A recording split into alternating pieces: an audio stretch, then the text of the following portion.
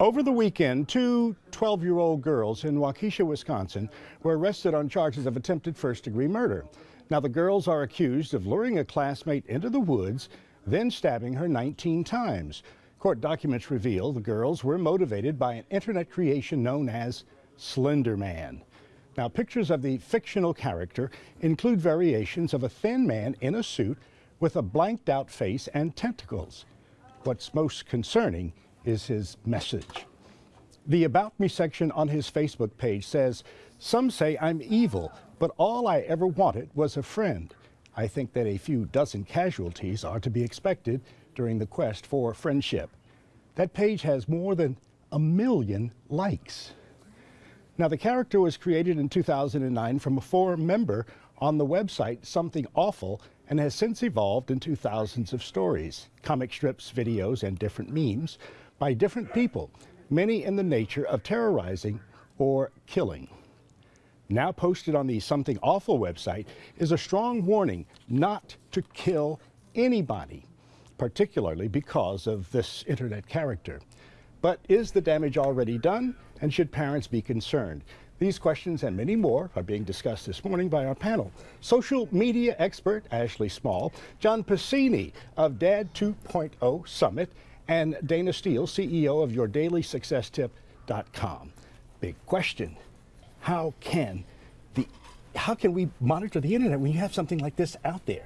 Certainly. I think it's important that parents stay in the conversation. So checking your children's browser, limiting their internet time. A friend of mine actually has a family room for the internet, so they always are aware of how long their child is on the internet and what they're doing online. So it's important to always be monitoring and even, checking the phone browser, sharing an iTunes account so you know what's being downloaded, what's being uploaded on your children's device. Now, we're talking about memes. These are fictional characters, things that are made up. Right. But children seem to be taking them seriously. Well, I think maybe they are, but the reality is that this character is a fictitious, frightening boogeyman, no different than Freddy Krueger or any of the other things that have been created over history in many cultures. And so I think what we have here is we have people who have used this character to, as a reason for doing violence to somebody else. And but it seems that the character itself has about as much to do with it as the Beatles' White Album did with the Manson murders. And so I think for us as parents, we really just need to be mindful of this, and as a culture, we need to work on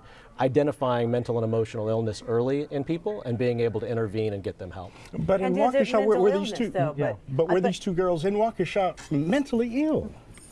Any failure of this size, of this momentous proportions, whether it's business or family or relationships, can always be traced back to communications. Yep. Nobody was communicating with these kids. There was no guidance.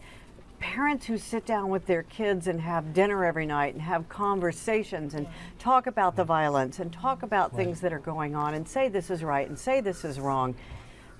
That's where these things are solved, is in communication. I haven't seen any stories about the parents. Right. I don't know what the parents are like. I don't know. But I bet money on the fact that they did not communicate with their kids. These are children. Yeah. These are not 17, 18-year-old people. These are 12-year-old children. And that's when we look at this, the responsibility, we have to look to the parents and to the families and the community. Do you think the damage has already been done and there's nothing that a parent can do to backtrack on this? Well, I definitely think one thing to do moving forward is to, again, pay attention to what your child is looking for. I think the challenge here is that in previous years we'd point at TV and magazines and newspapers. Now I'm pointing at social media. He had 89,000 followers. And so I think it's important to pay attention to who is my child following and how influential are they on social media, because that's another entire conversation and an entire thing to put into factor when you think about what's impacting your child's decisions. That's one of the first reasons I got on Facebook years ago. I would like to say it was because I was so cool and hip and trendy, but it was because my teenage son got on it, and I wanted to see why he was spending time on this. And so I follow him on Facebook and Instagram, and taught myself Snapchat, like I have time to learn one more social media. But I know what he's doing. I know what he's saying. I know who he's talking to. And again, I go back to, we sit down at the dinner table every night and have their entire lives. and talk about the news and talk about their lives and talk about what's good and what's bad and what's going on around us. So really the bottom line is communication. Absolutely. That's what you really Observation, have to do. communication. And being tech savvy, I encourage parents to get tech savvy. So bravo to you, because it's important. You can't just stand back and be like, oh, I don't want to touch that. You have to really jump in and try out the social Yeah, I media don't networks. understand that Twitter thing. Learn it. Learn it. We are in a new world. Yes. Thank Exactly. you so very No much. problem. Thank you. Thanks, Interesting conversation that could go on for longer. Yes, it could. Melissa, back to you in the studio. What an important conversation. Please, everyone, if you heard that, spread the word. Tell people that that website is out there.